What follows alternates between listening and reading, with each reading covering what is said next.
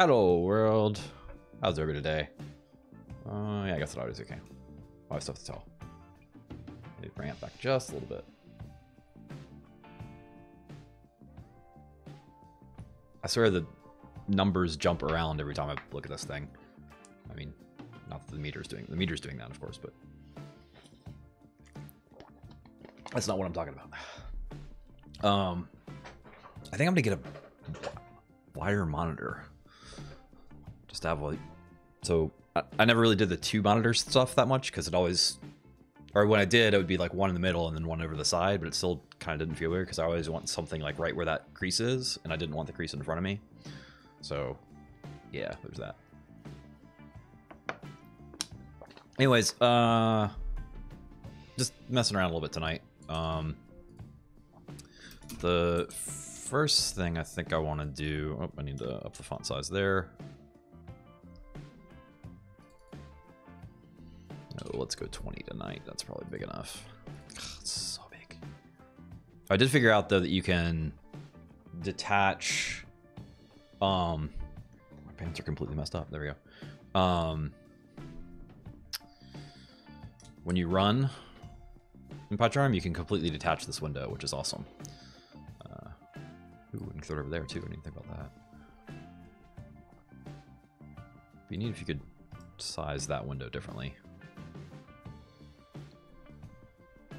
But that's okay. That's good enough for now. Because it'll let me see what's going on. Actually, I guess you can probably do this, right?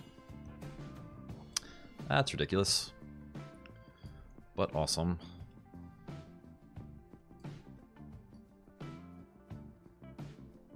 Still get it on stream. That's actually not bad at all. Oh, if only that would have a different size. PyCharm. Different size font for terminal.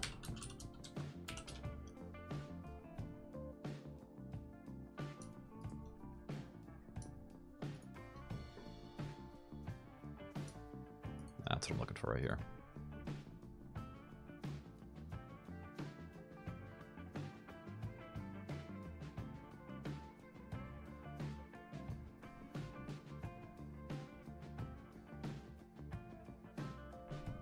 Editor colors, console font. There's no editor console.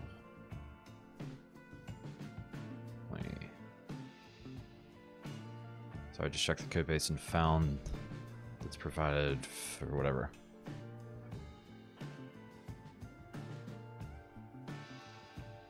There's a drop down menu for themes. Click save as. Save current theme as a different name. Now you can edit your font. That's not. Didn't understand the question.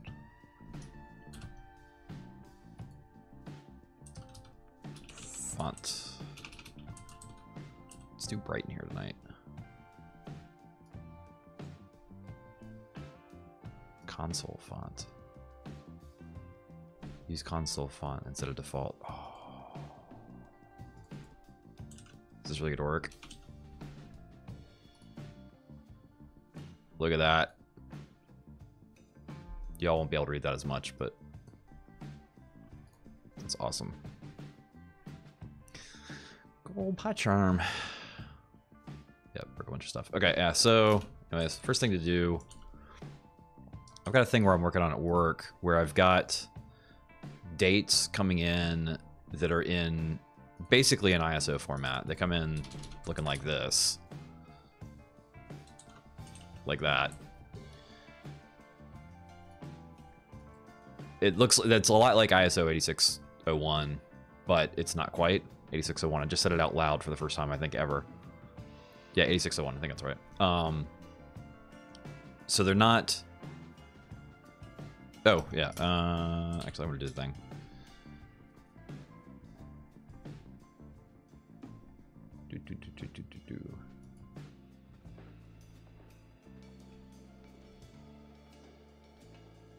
Oh, yeah. We can just kind of post in here. That's cool. Hang on a second. I'm gonna.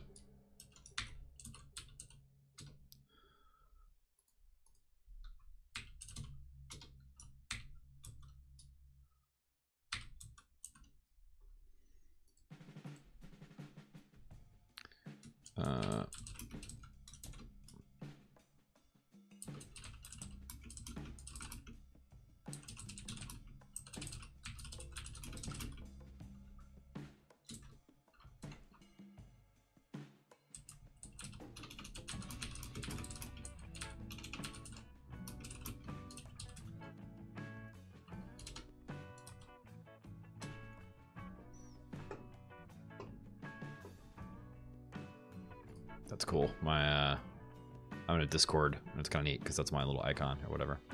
That is totally stolen. I should get somebody to paint me one like that.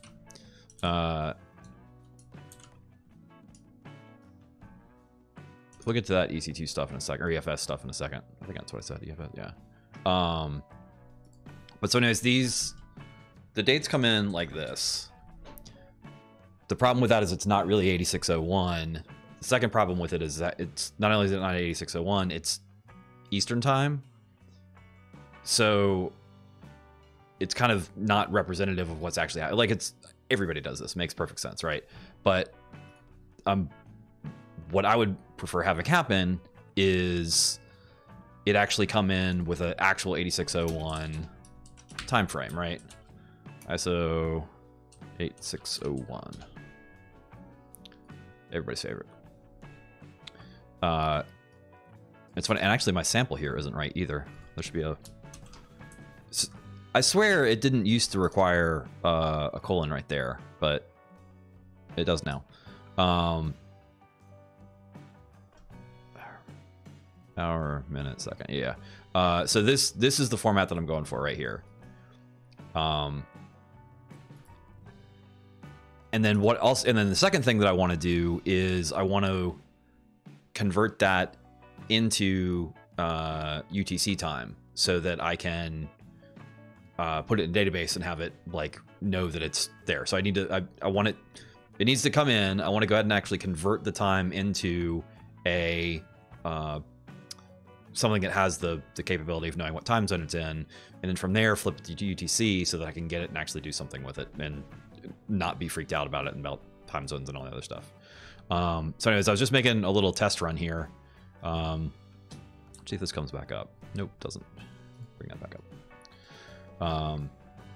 So this is kind of a mess, and this is a little piece that I wrote where I test stuff in the same file just because why not?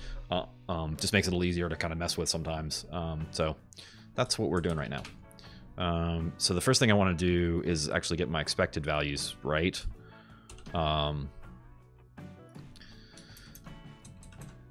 11, 12, so we'll do it at 15, 34, 13. Sure, why not? And yeah, so all I'm doing, and actually I can just back all the way through this for a second. So the way that I do test stuff, and I'm just gonna start over. I'm gonna save those values. So is we make a test case and then def test UTC from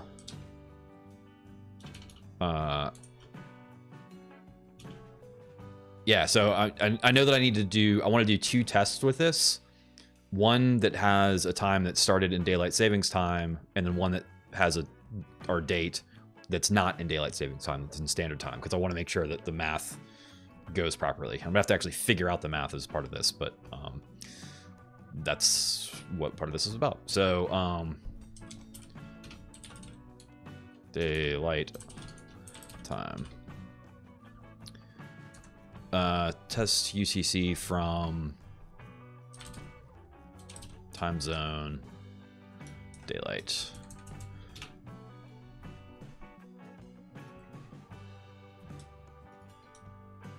Yeah, so expected, and the way that I do this is can't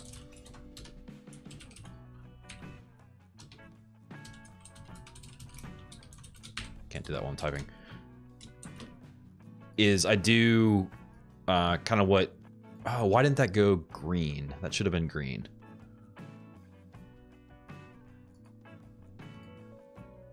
Why didn't that go green? I thought that would have shown up green. Oh, because it's using PyCharm's unit test instead of mine.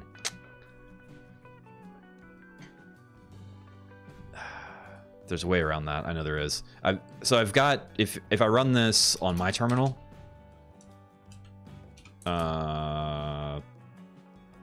toolkit scratchpad maybe, yeah.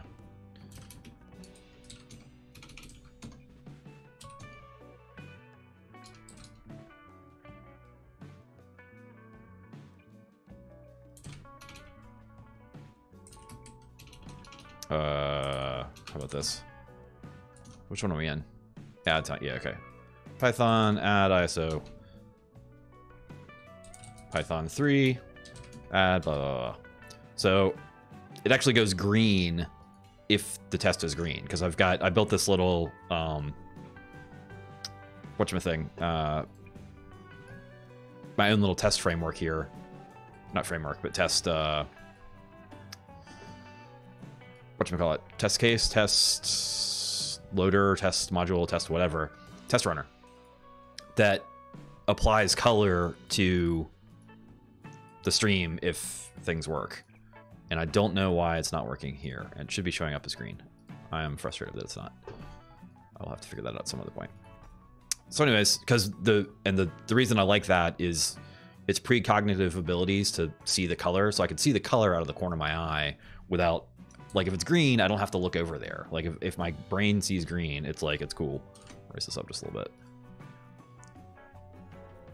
But now I have to go look at it to see, oh wait, it's red. Oh no, it's actually okay. Like that's not necessary. I've got another module I'm working on to actually try and solve that, but we're not there yet either. So anyways, what I do is I build tests and I do a pretty strict green, red, green. Like this is my practice recently.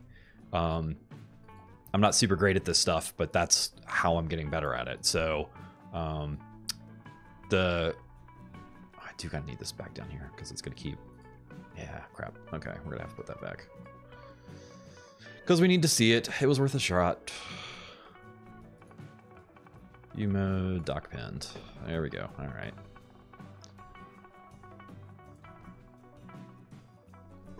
It'd be great if I could put it like right here. I don't think you can. Oh, wait a minute.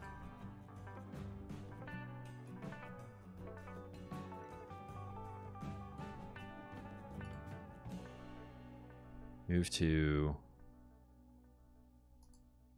Oh, look at that. You get there, PyCharm. It's going to confuse me with not seeing the file structure there, but that's okay. So here we go. Really, I'm digging PyCharm. I like it. So... the way I do that is, so the next thing I do is just run, I see if the thing can compile, so I just try and call the UTC from time zone. This is gonna fail, right? Because that doesn't exist yet. Need that to stay down there though. Right? So if we just define that, we're passing again. Wish it would stay down there.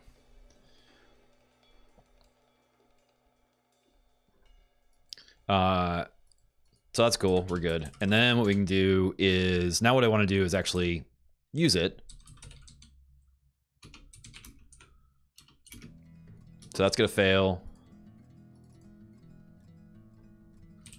All right, right now I'm just looking to see test failed up here instead of going all the way down to the bottom. But so now we're just gonna return the value that it wants. And now it's passing. So then let's get the real value that we're after, which is going to be this. Nope, sorry, what's going to be...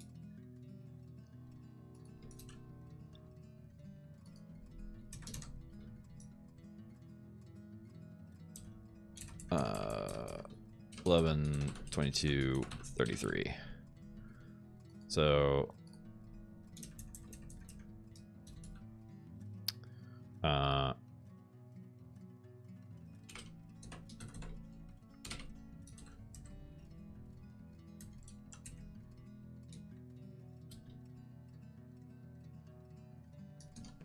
now here's the other question I need to decide right now is... yeah, I think I'm going to stick with the plus and the zeros because that way the format matches. And if I put it in the database and some of them haven't been converted yet, the value will be there. So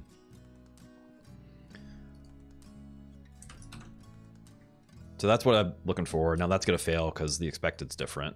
No problem. Now we've got this. Now we know what we're going to go for. So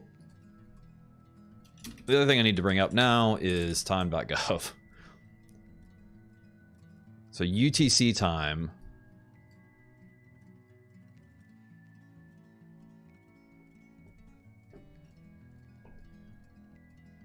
Okay, 9:55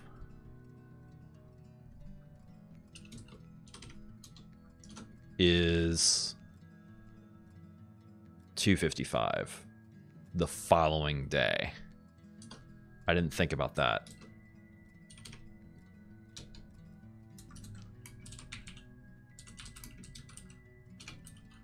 Oh, this just got more complicated, maybe. I don't know, we'll see how it handles it. 9, so that's 2100 hours. Eastern Standard is 2 UTC the following day. All right, we're not going to deal with the overnight case yet. But it's going to be, so that's 9, 10, 11, 12, 1, 2, right? So it's 5 hours. So if our starting UTC, no, wait. Starting Eastern Standard is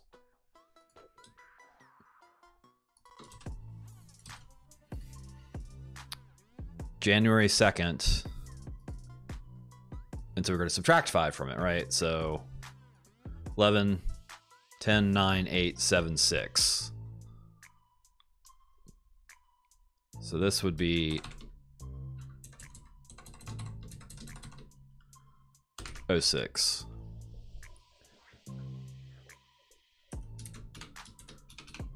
All right, so let's get that in there as our target now, because right now it's going to fail. Now we're going on with this, and there's our pass. Okay, so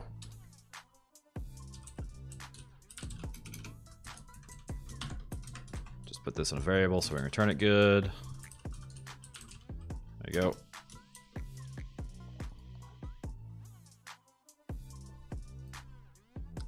All right, so now the two things that we need to pass to this are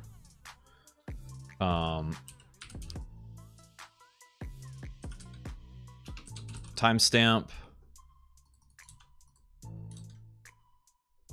and time zone. And time zone, we're going to use, here we go, America, New York.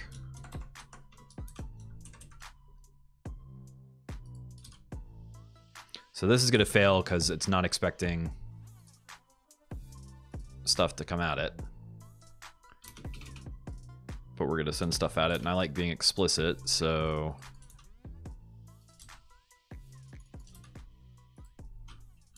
timestamp, time zone. Now it should pass again. We're not doing anything with it yet, but we got it. All right, so there's our structure. Now we can do the math. My shirt is just not riding right now.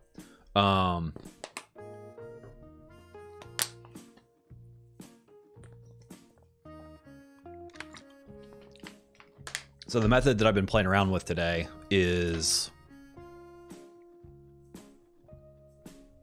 just code runner.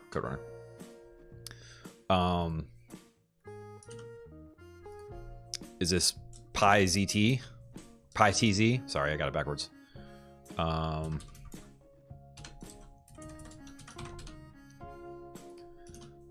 That lets you set a time zone.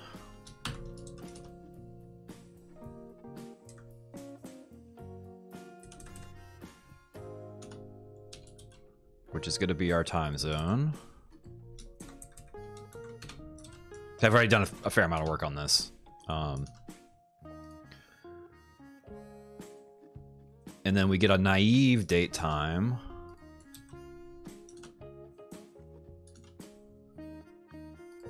Which I'm calling timestamp here, which, whatever. Oh yeah, so ISO parse, sorry. We also need from date util parser. Oh, you know what I should do is put this down here.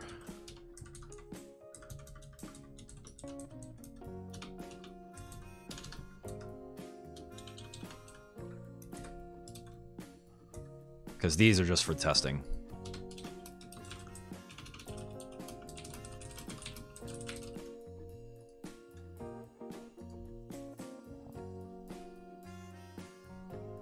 So we've got our naive date time.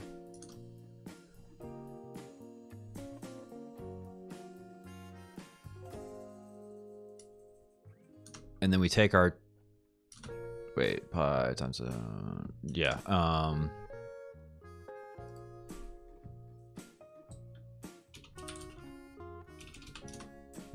probably shouldn't call that time zone.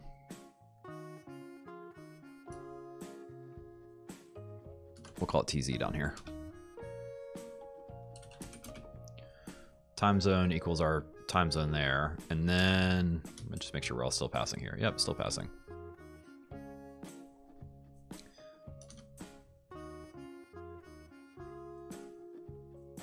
And then we do TZ localize our naive date time. Just print that out and see what's in there. I think this should be, well, just failed. Ooh, that's bad. Why did it fail? That makes sense. Now it's passing. You can't print?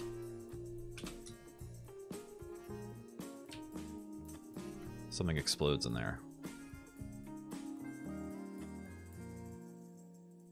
Not naive date time, TV info is already set.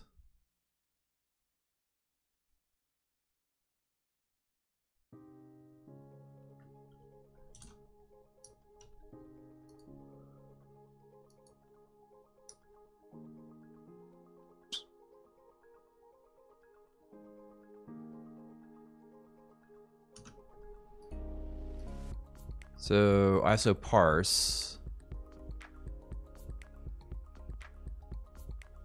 Oh, I'm sending in, yeah, because I'm sending in time zones with it. This is the wrong. Starting Eastern string doesn't have a time zone with it, right? Let's try that.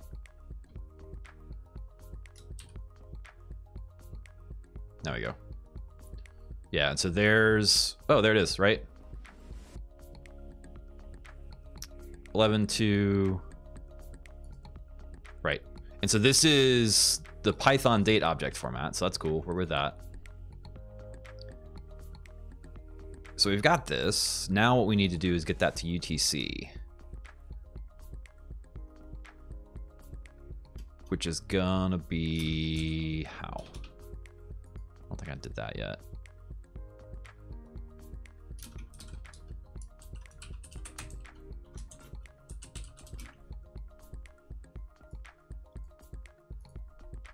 Date to UTC. Whoops, UTC. It's kind of like UTC.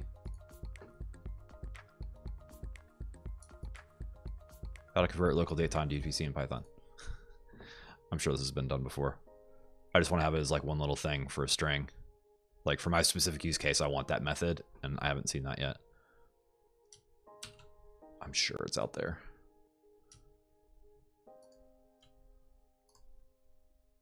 This is probably the post that I got most of this off of. Yeah.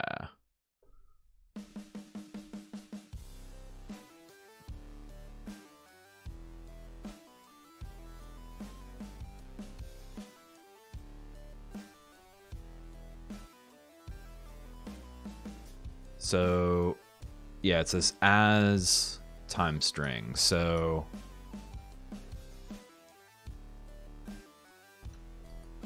I forget what the is DST. I mean, it is daylight savings time, but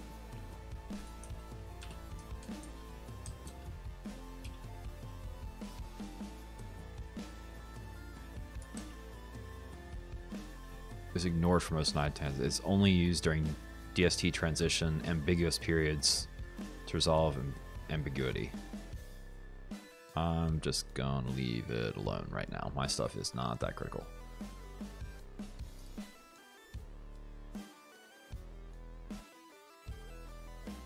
Yeah, okay, so then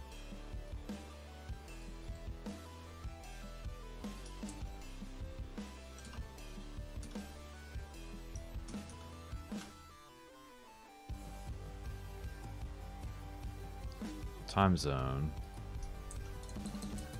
localized native date time. So this is, or naive date time. So this is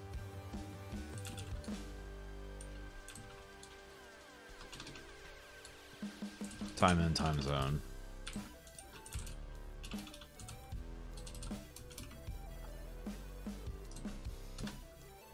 And then UTC time.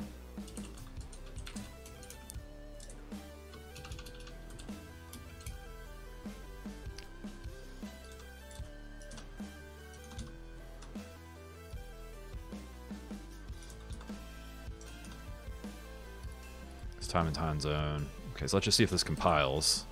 Yeah, it compiles. So now if we hide that, one test failed. Wow, wow.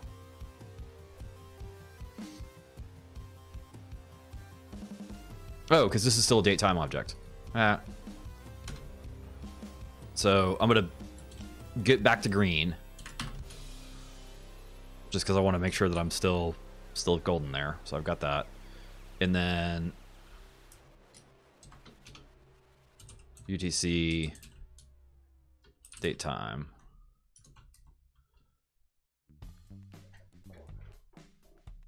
And really I should call this UTC string is what I'm doing, but we'll get there in a second.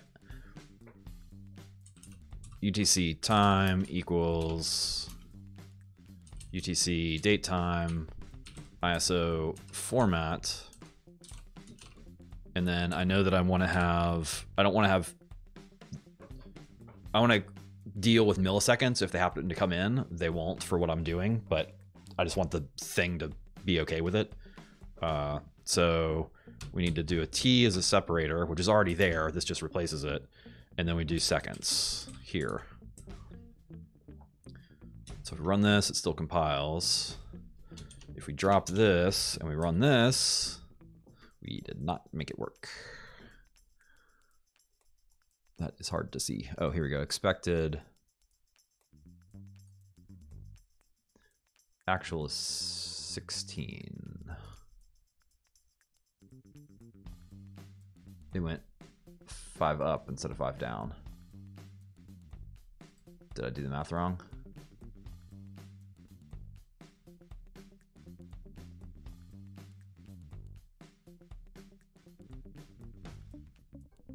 At oh yeah, it's 5 up. So if I pass 11, it's going to go up to 16. That makes sense. There we go. Right, because it's UTC is 5 hours ahead of Eastern. I flipped that. Knew that was going to happen. Okay, so that's for a day. No, that's standard. No, yes, it's standard.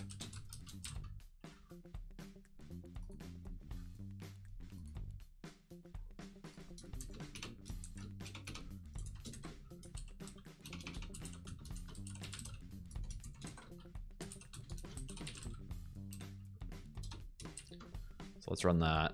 Yeah, okay, cool.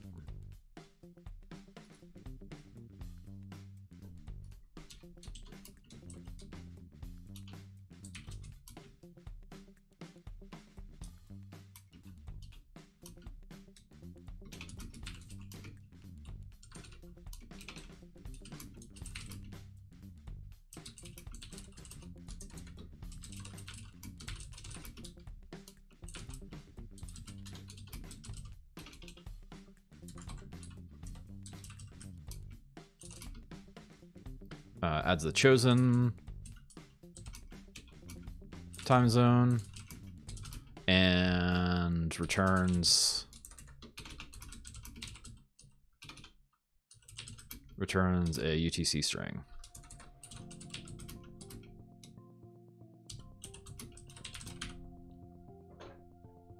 I know I should do that in a doc thing or whatever, and I may do that in a minute, but I'll go back and forth on those. Okay, so that's test 1, so that's cool. That's working. And hopefully...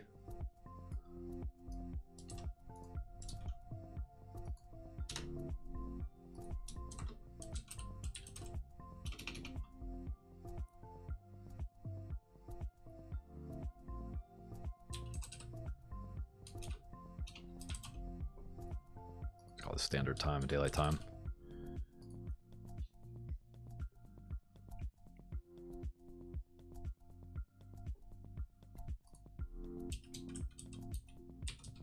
We'll be explicit even though the names are long.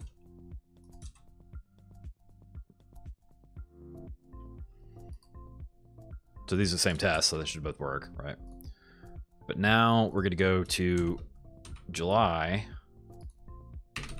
This should fail by an hour.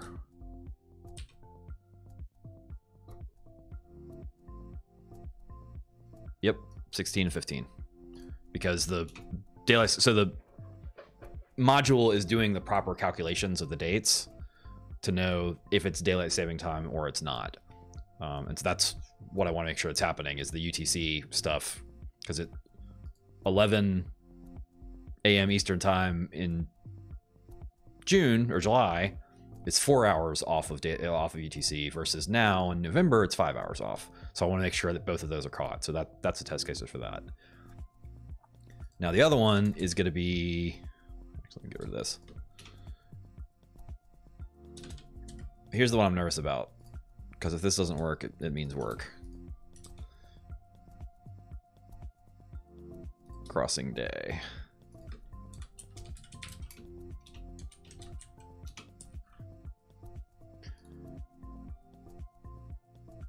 So if we do 21, this is where we ran into a minute ago, right? It goes to 2.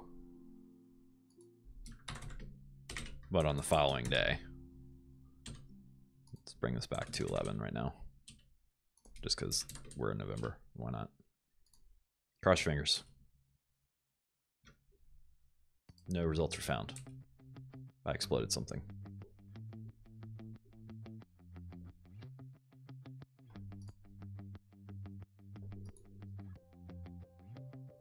What did I do? It's angry right here.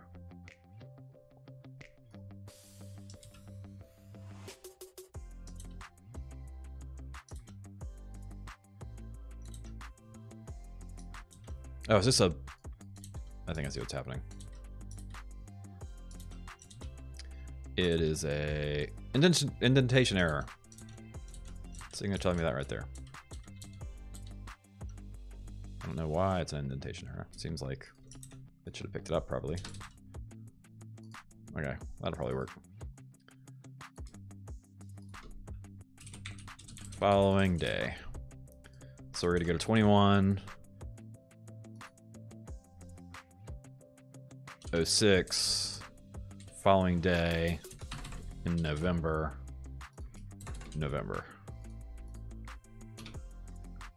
Please work. Did not work.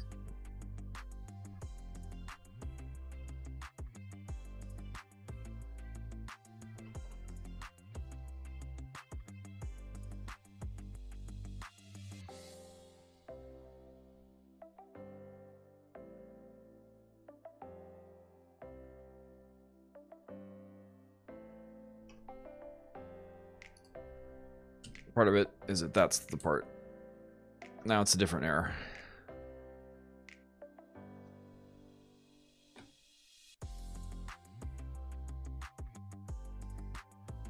Q is not equal to 6.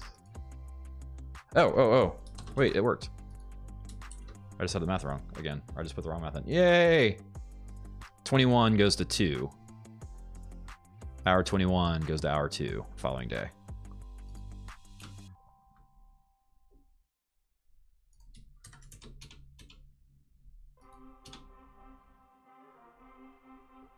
Sweet, that's it. Okay. That's what I need. Oh, why did it just break? I didn't do anything.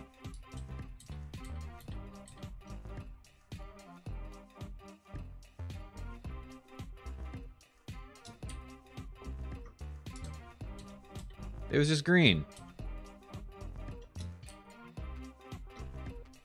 21 goes to 2. Run. Now it's passing. Oh, wait a minute. Ah, crap. There's another test that wasn't passing. How does that happen? That is the thing that frustrates me about PyCharm sometimes. Expected 16, got 15. Oh, I backed when I was undoing. I hit that one. Because this is 16 for daylight. For standard, this is 15. Okay. Work, please. Tests passing, all 3 of them. There we go. Okay, so that's it. That'll let me throw stuff at it, and it'll be cool. It's kind of a lot right there, but whatever.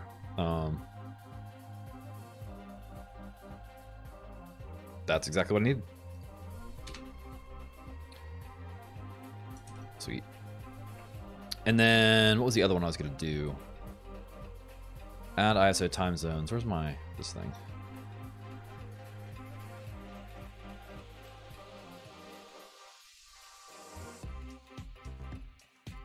Add ISO 8601 time zone. So that's really, let's call that something different. First, let's get rid of a bunch of these.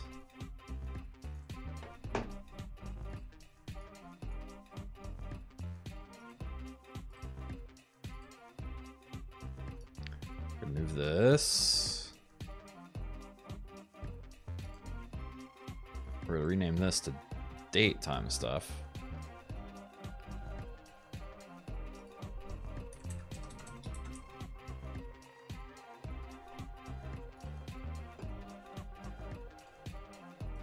Move this in here. And then get rid of this, because they're all gonna have tests eventually. Or they won't.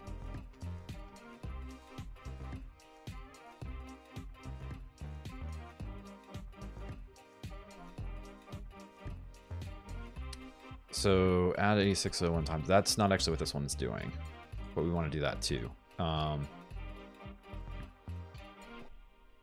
This one is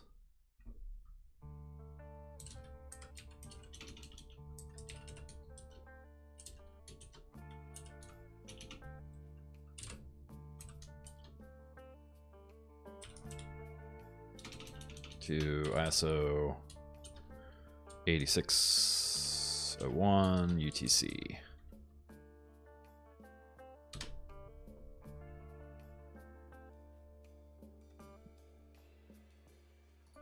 And then what we do need one more here, which is going to be add ISO 8601 time zone. It's going to be a lot of the same stuff.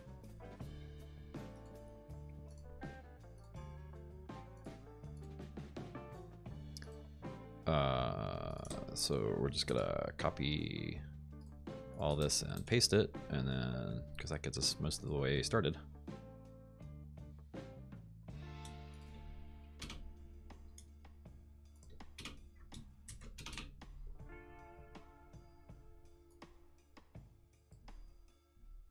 That just gets all the imports and stuff in there because we're going to use the same stuff. Okay, so def test.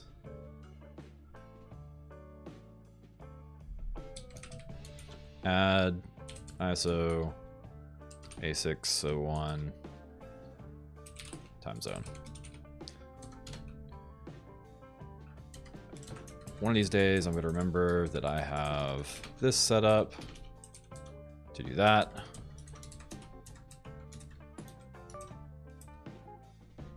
So test, just make sure we're green. Yep, okay. So what we're going to be looking for is 2020 11, 22.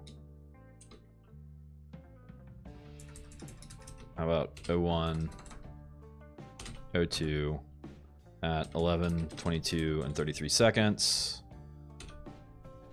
With, actually I do want to see that now because I just want to grab one. Convert.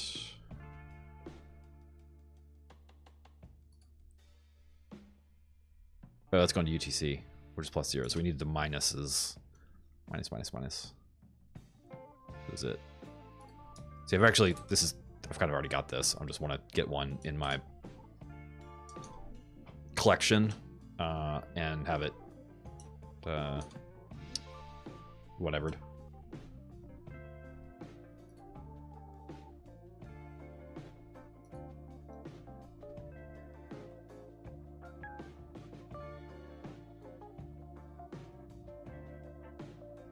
Cool.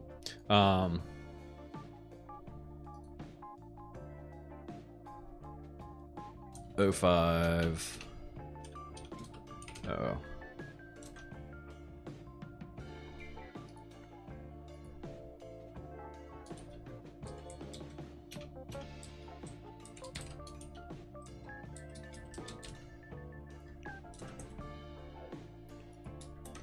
So we'll just put this in here, make sure we're passing, everything's good.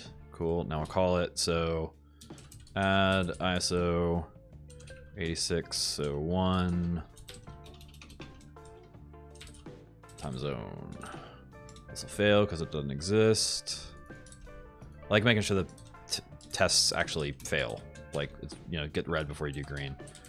So now we're just compiling. There we go. Now I actually call it. That'll fail.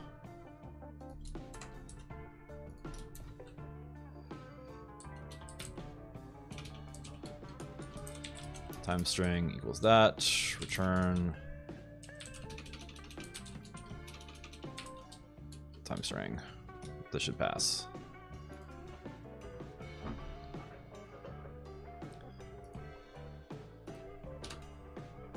Yeah, so now we can do the work.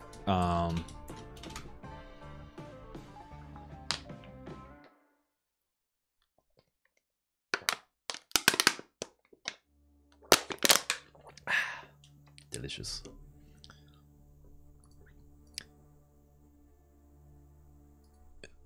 So we're largely, and then so what we're going to do is timestamp equals start time stamp, which doesn't exist. We're going to create that real quick. And so this is just going to be the data without the string on it.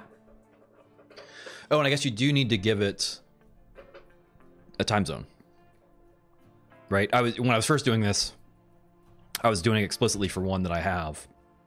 Or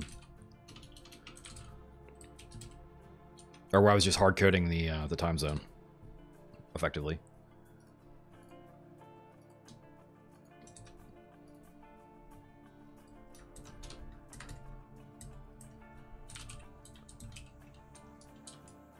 Ooh, look at that. All right, time zone equals time zone. Timestamp, and might as well just call it timestamp. Probably better words for that, but. So this is gonna fail because it doesn't like it. We're passing arguments to it. Now it should pass because it's coming in even though it's not doing anything with them.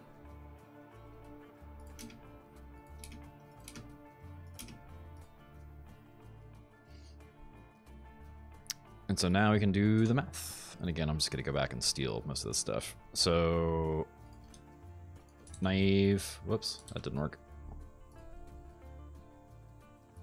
Naive time zone. It's almost all this except for the conversion. Naive time equals ISO parse state time zone. We get the time zone. Time and time zone. This is really the time string right here. Nope, it's not. Time and time zone.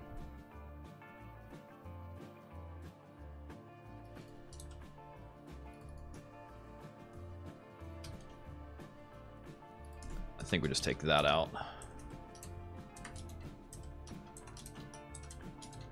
right, let's see if we're still compiling at least. Yeah, okay.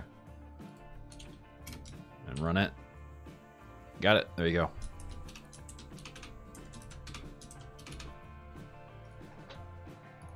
Like I said, I did most of that stuff before, so I didn't have to to go through it. This is all lining it back up just to get a solid, like good solid samples. And I'll put these in my little book here too in a minute.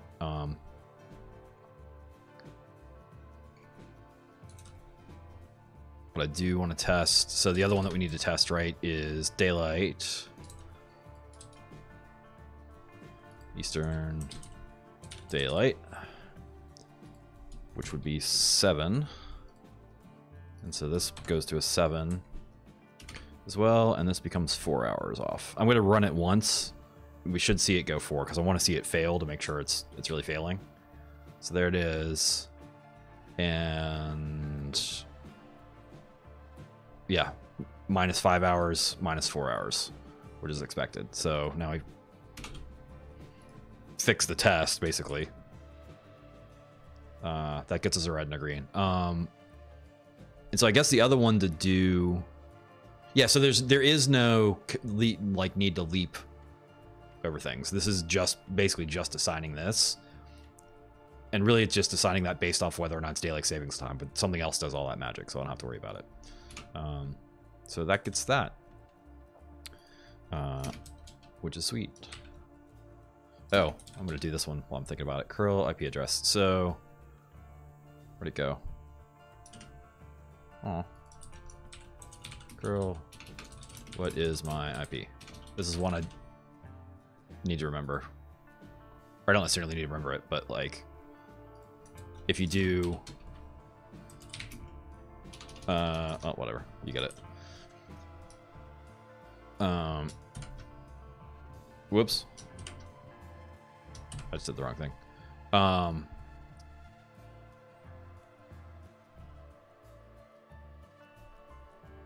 am I doing? Oh yeah, you can use that to get your IP address. CLI curl get.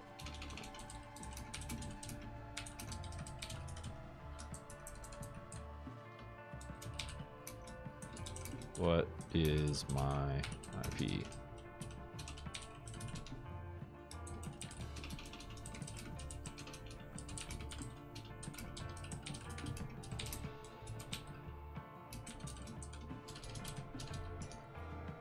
There's actually a few of them. Whatever. Good enough. Now what we want to do is pi date and time, date and time,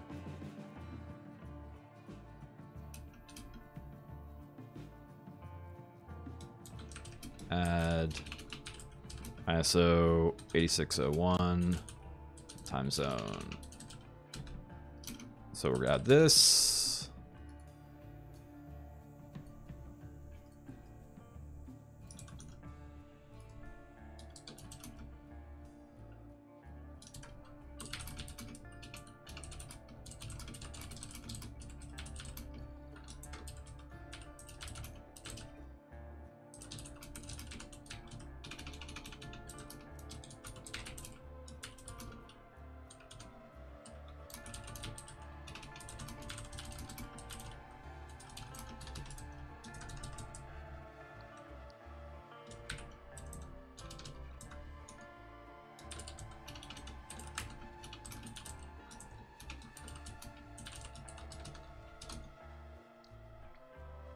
Nah, whatever, it's fine. Put our test cases down here.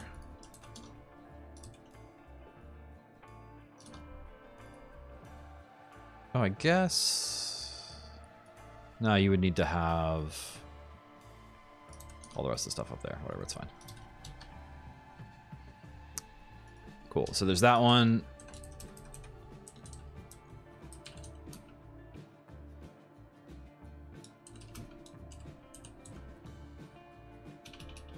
ISO 8601 UTC.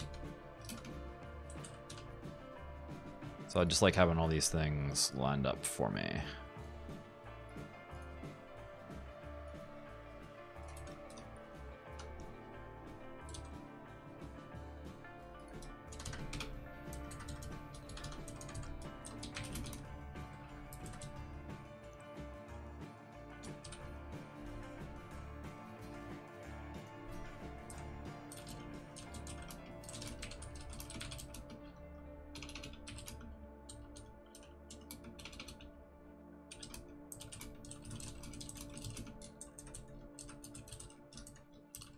doesn't have the time zone. Pass the time zone and return UTC. ISO 8601 string.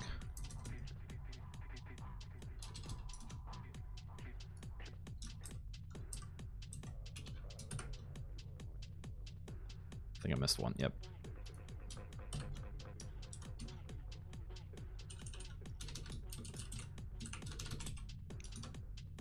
And we need these for the tests. It's probably a way to just make that happen, but... Oh yeah, I guess I could just move all that stuff down below, right? It doesn't need to be there.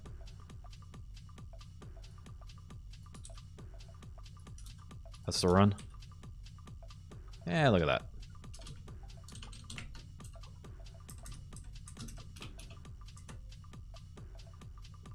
Yeah, that's cool. I like that.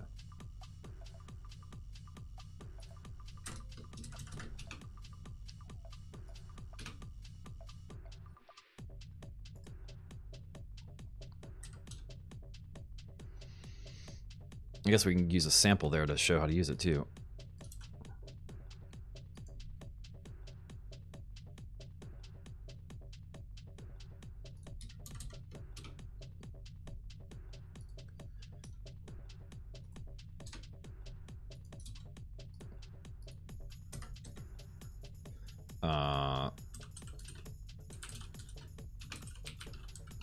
My time string equals that.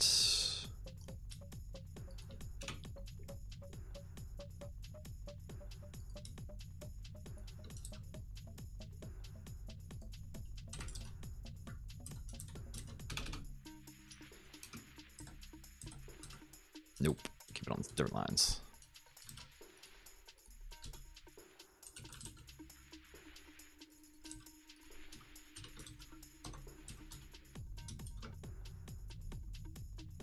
Somewhere down here.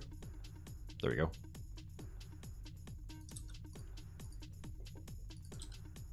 So this is the convert one. So we're on here.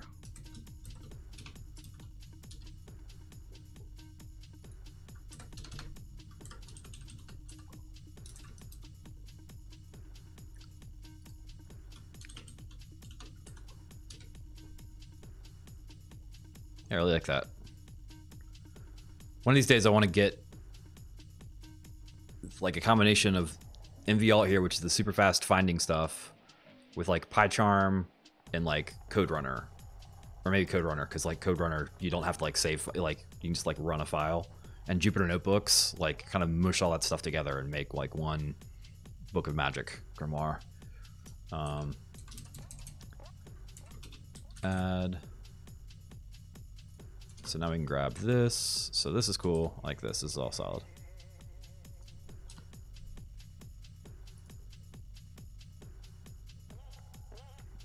Typo and word time string. Time string. Really? Okay. But we can move this now. Down here.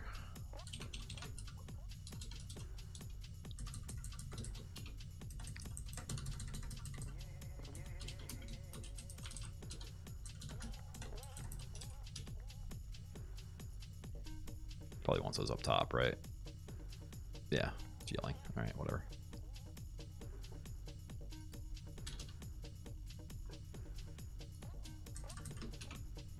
Ah, yeah, I like this style for snippets.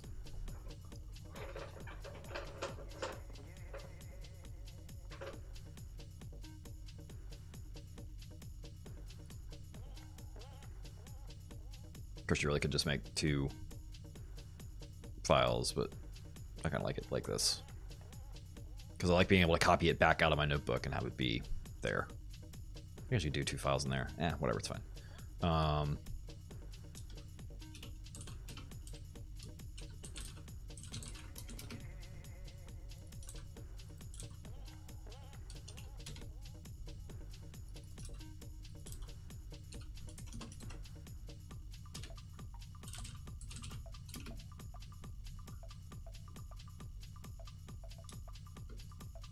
Well, we could just do this right here.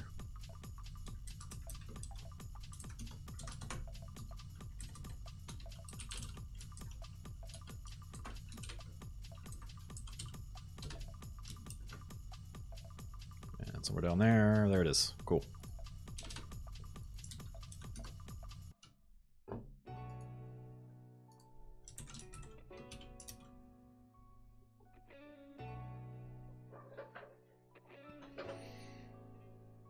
Yeah, I definitely go back and forth on that, but I really kind of like having it all in one file to be able to run it. And sometimes I've used that before, like as a safety mechanism when I've had code that I wasn't totally sure of, working on somebody else's machine. Like it actually runs the tests first, and then in there you can like test and make sure stuff exists or whatever.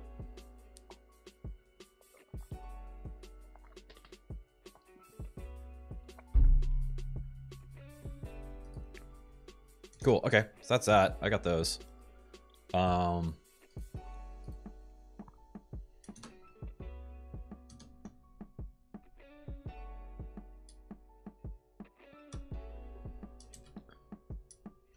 This already up that one. That's cool. I like that one. Give that a vote too.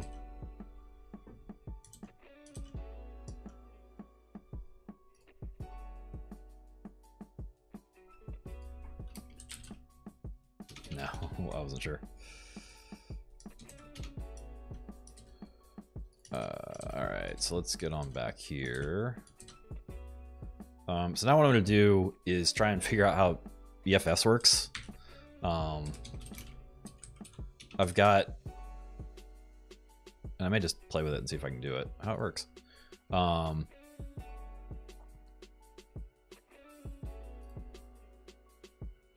It's very complicated is what it is.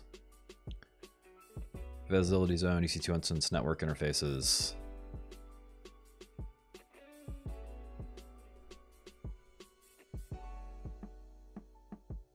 Here, EC2 instances in the VPC have file systems mounted. Yeah.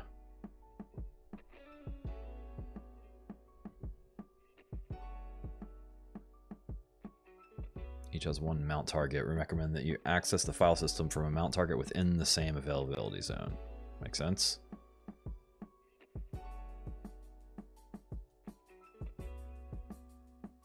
Create your EC2 instance. Creating the setup works as follows. Create your EC2 instance and launch your EC2. Okay. Create an EFS, connect your EC2, and mount the EFS file system. For detailed steps, go here.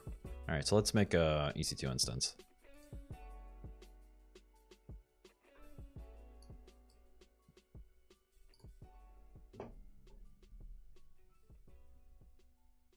Like I may have to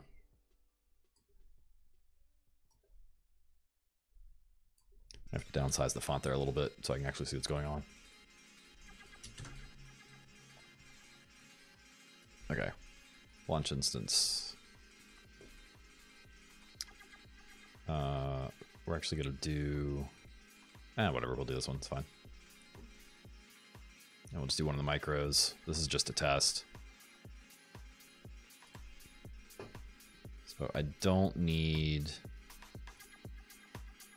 it to be public.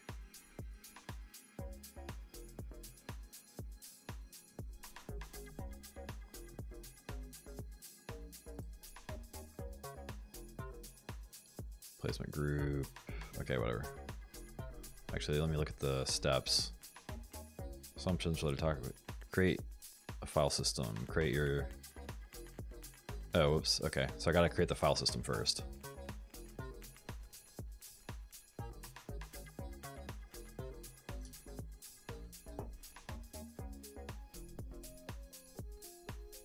Create file system.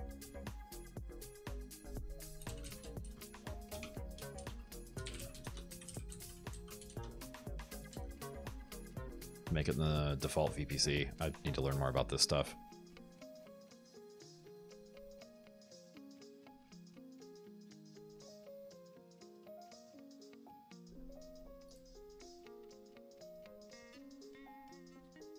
Create. Okay.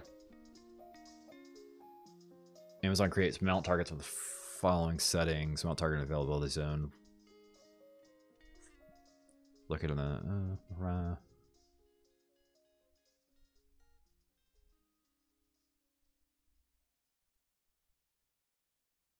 filing system has been created. Link to access file system. Details when file system is available.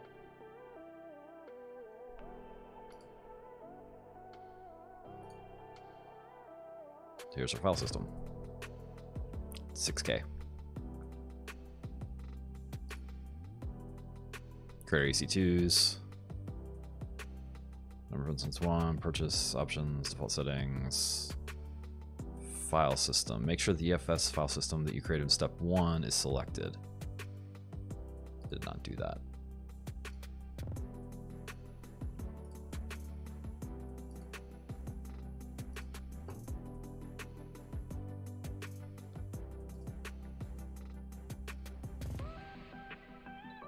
Disable. Where did file system go? File system. Add a file system. Test file system. There you go. I mounted EFS. FS1.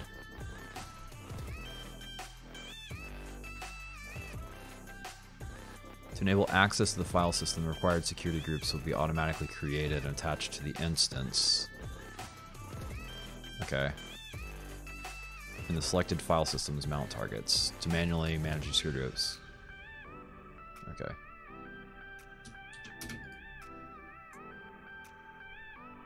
Is that gonna be it?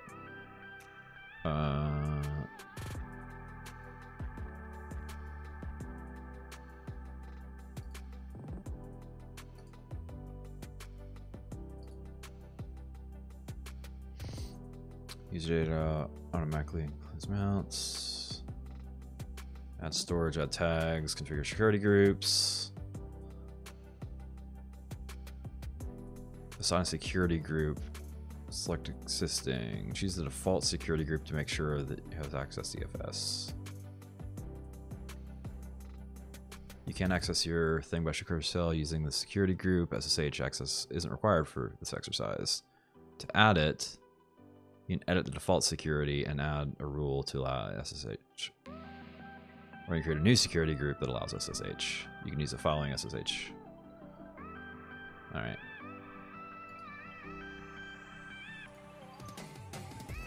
So we don't need this because we're actually going to use that. Tags, it's fine.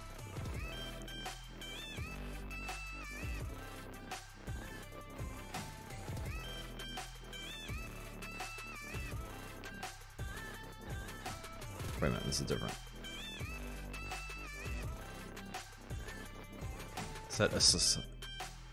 In security group configuration, set assign a security group to select an existing security group. Choose a default security group to make sure that it has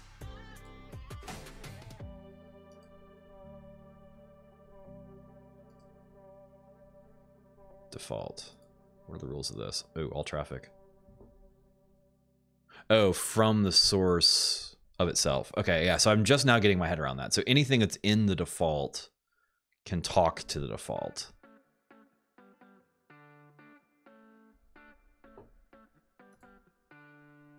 And then, so I want these two, because that way I can SSH into it. Because I don't have it set up for that console stuff yet, which may be what we're about to do too.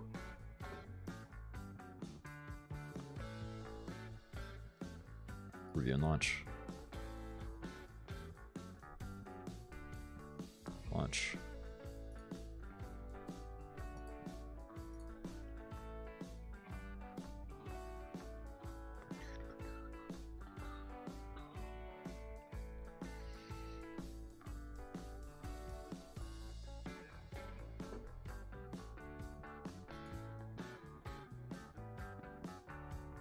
The boxes are still hanging out there, huh?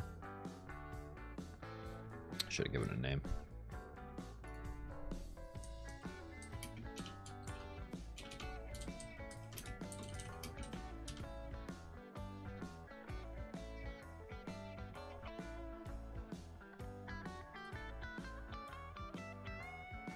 Running.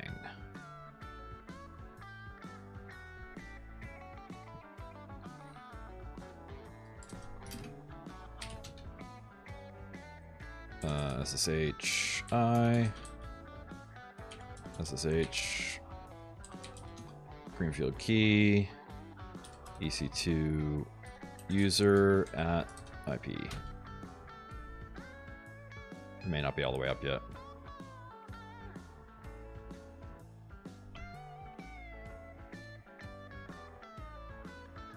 I don't think it's all the way up yet.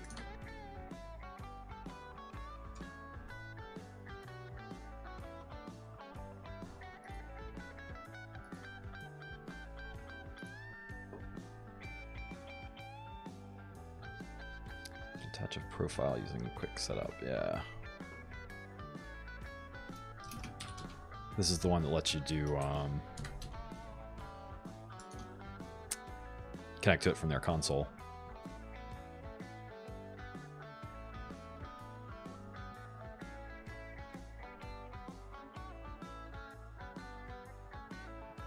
You can edit quick setup configurations for your account at a time. Permissions roles.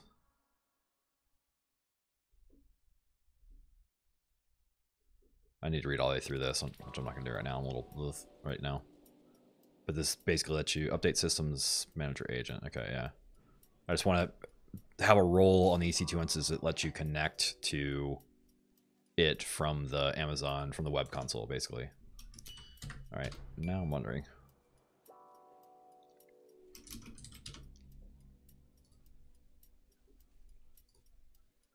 Is it alive?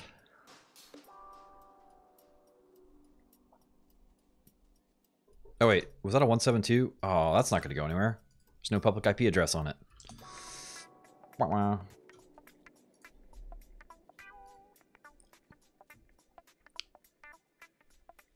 Wait, why are those stopped? We can actually terminate those.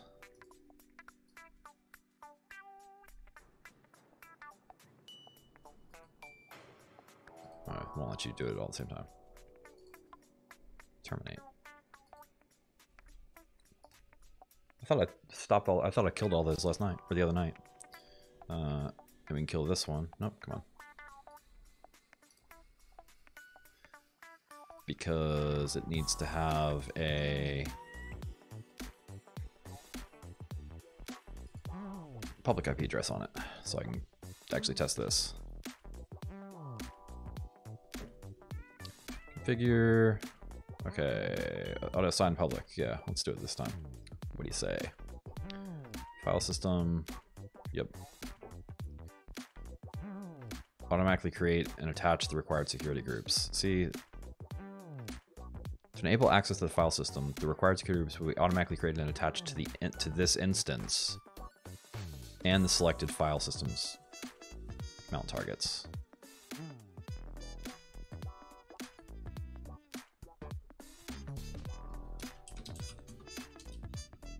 EFS test 2.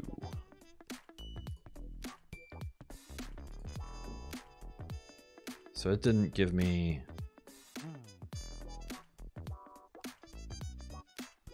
that's gonna be them.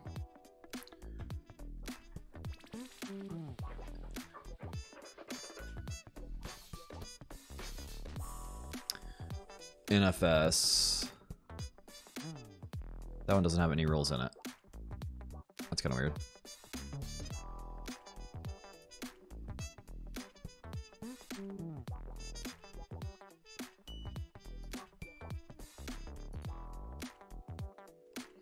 So that's going to be for EFS.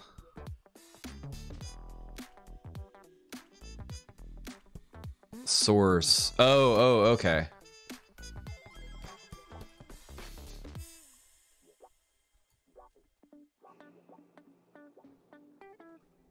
Instance security group 1, EFS security group 1. Okay, so this goes to the EFS drive.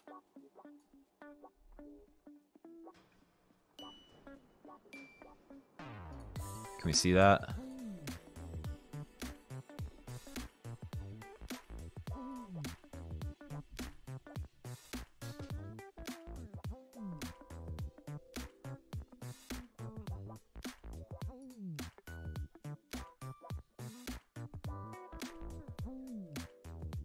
wonder where it shows you network, maybe. Security? Where does it show you security? Security groups. EFS, yeah, okay, so it automatically assigns that. So that 0973. 0973. Okay, yeah, so that automatically gets applied. Then you just need to apply this to the EFS and to the EC2 instance so that it has, so that this sees its source as something coming from that security group. Got it. Got it, I think. We'll find out in a minute. House access. We want the instance. Oops.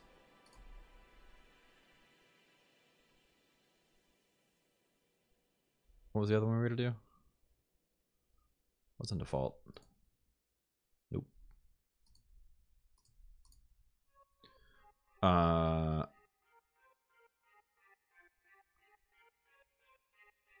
outbound traffic. I think it defaults to that.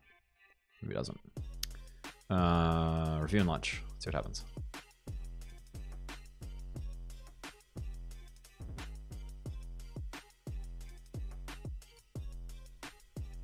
Try it again.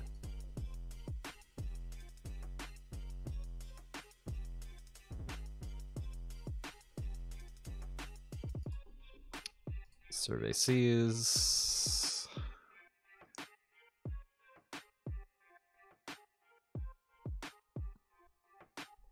That should be dying.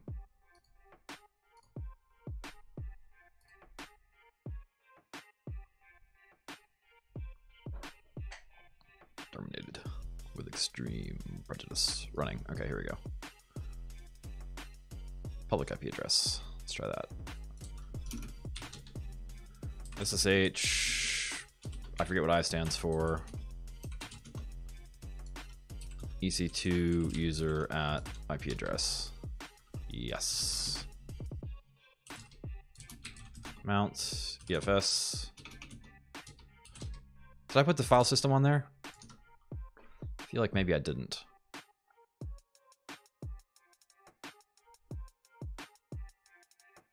Crap. Storage. Block devices, volume.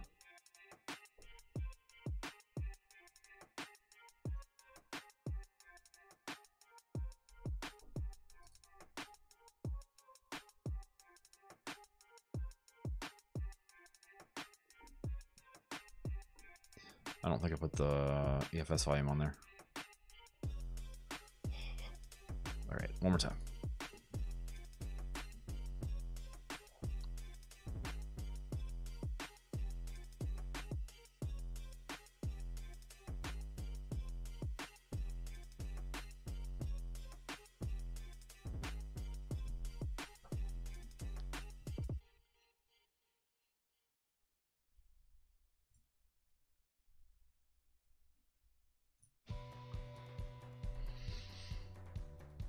I'm just looking to see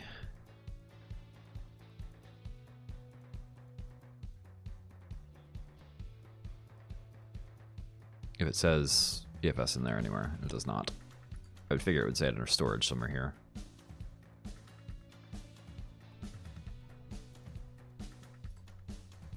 Terminate. One more time. Launch instance. I just feel like they're going to yell at me for, or like, whatever, for bringing up and killing boxes, but like, it's kind of their thing. Add file system. So it's there. I did do this. Mount EFS FS1.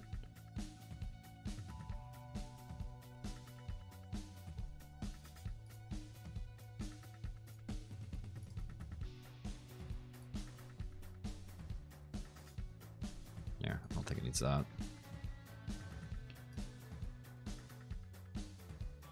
Oh, all traffic from its own security group probably would help. I'm having massive deja vu right now. Oh, wait a minute. I just made another one. I'm gonna add them both.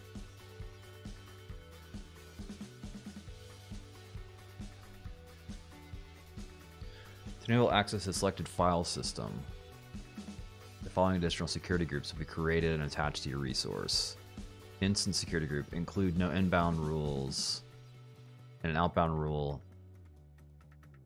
that allows traffic. Oh, okay, so there probably was an outbound rule. You can't tell in this. Amazon.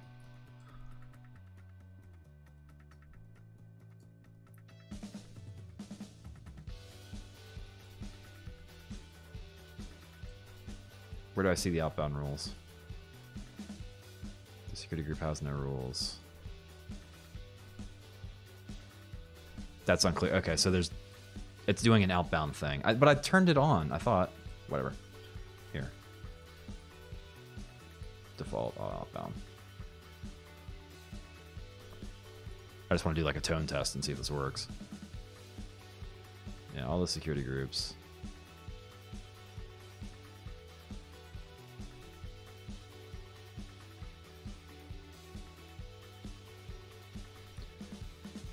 Wait, there should be back up. Oh, there you go. House access.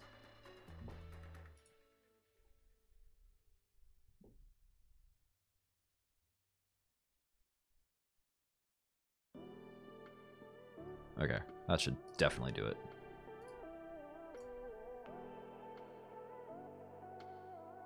Oh! Redraw failed tasks.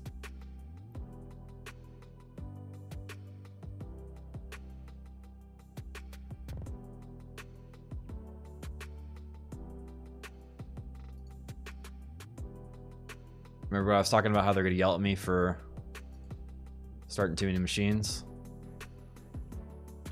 That's what just happened.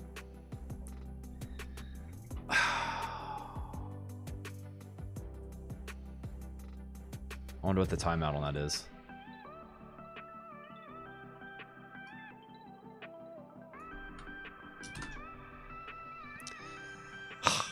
That's a bummer.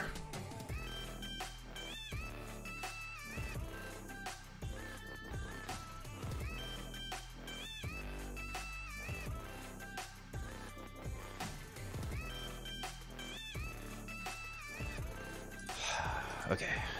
Back through it. All right, one more time. Let's see if it goes. Oh, that was for a specific type. I wonder if I try a different type. Let's do a C something. This is more expensive, but...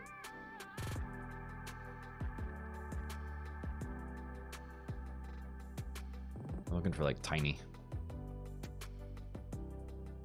They're all large. Metal, also bad.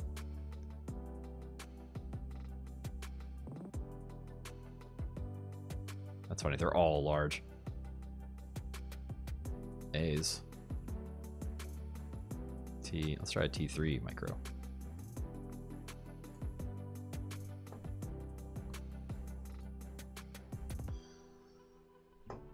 Okay, there's that. Add the file system. Add storage, whatever.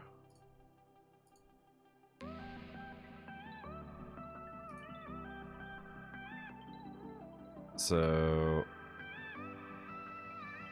yeah, okay, so yeah, so that second time through it must not have done it. Because this is 3 then.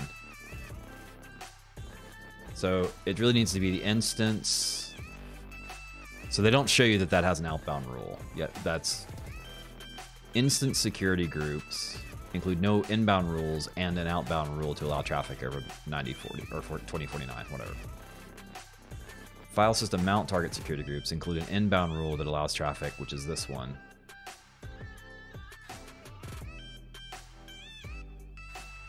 From the instance security group above. An outbound rule that allows traffic over whatever. So it should just be this and this. I want to try and stick with the minimum. Review and launch.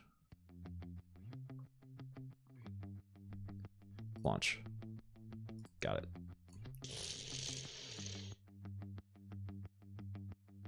Yay! They timed me back in.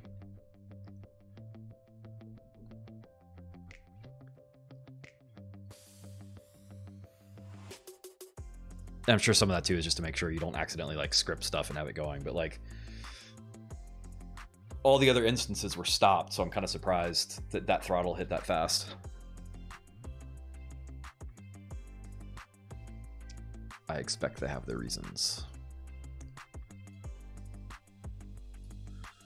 All right, running. Third time's the charm.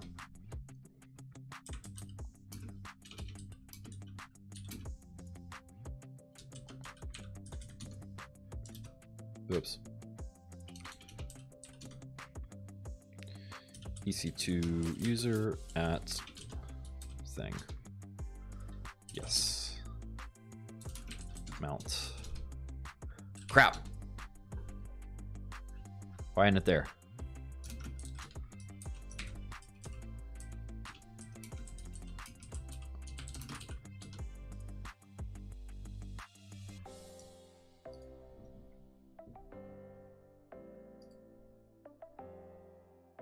File system mount on Windows Server fails. Access denied by server.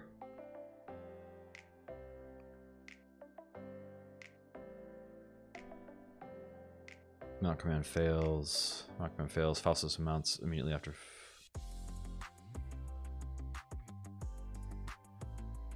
File mount using DNS name fails. Mount does not respond. Unmounting a file system fails. None of those are what's happening.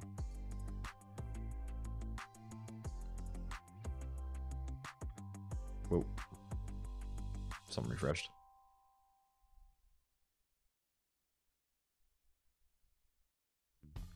All right. Hang on a second. Ready to go. Open up these security groups a little bit.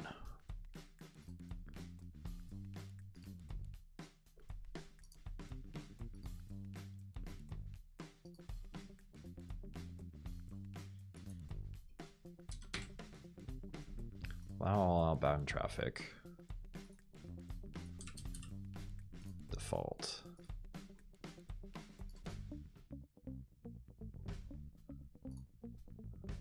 Reboot. Kind of wish those other ones would go away. Whoa. I just made them go away.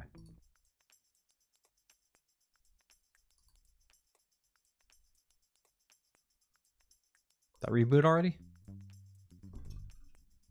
That was fast. Still 65, yeah. That rebooted very fast. There it is, okay.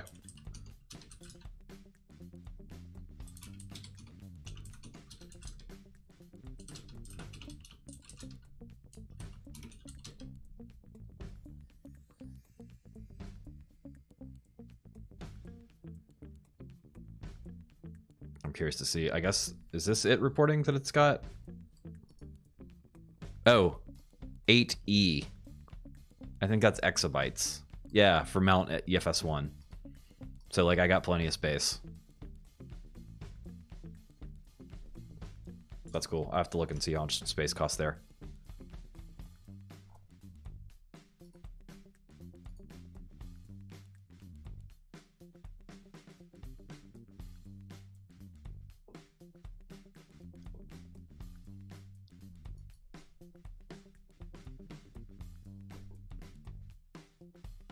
All right, so hang on a second. I want to see, because I don't understand why that didn't work.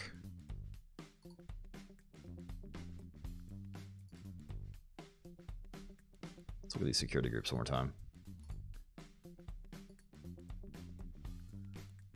So I'm going to take default out. Oh, it automatically added this one.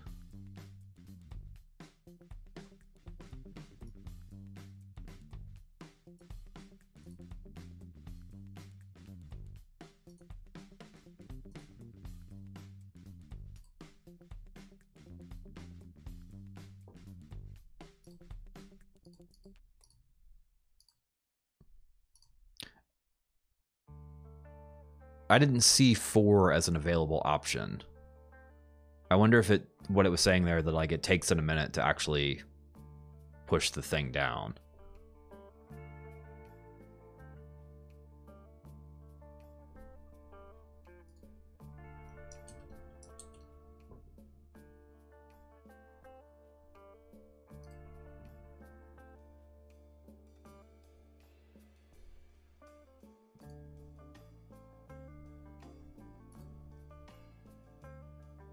Security groups. Oh, yeah, it keeps adding all these security groups to it. Right.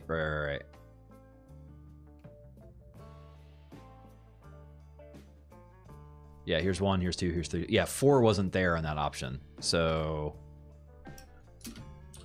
I think got rebooted.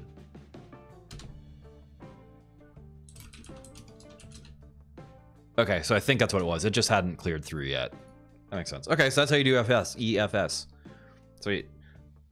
Because what I'm thinking about doing is downloading a bunch of videos onto an EFS volume with one low-cost machine and then processing them with a higher-cost machine. Because I don't want the higher cost just sit there doing network stuff, even though doesn't take that much time. It's still time. So that was my thought there. I still kind of wish those would go away. But that's cool for now. I like it. So we can actually stop this one because we're not going to use it anytime soon. Whoops, maybe. Oh, that was the wrong one. Stop instance. Yes, please.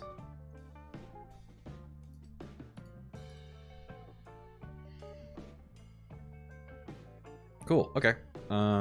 And what does EFS cost?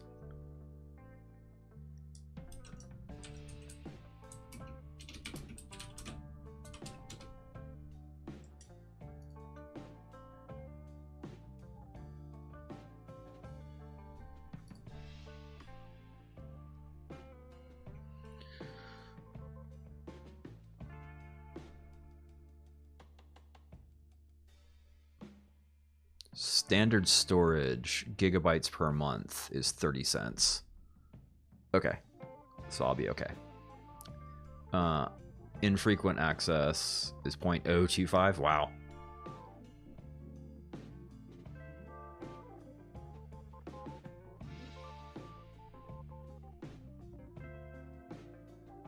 So I can just leave that thing running and it'll be fine.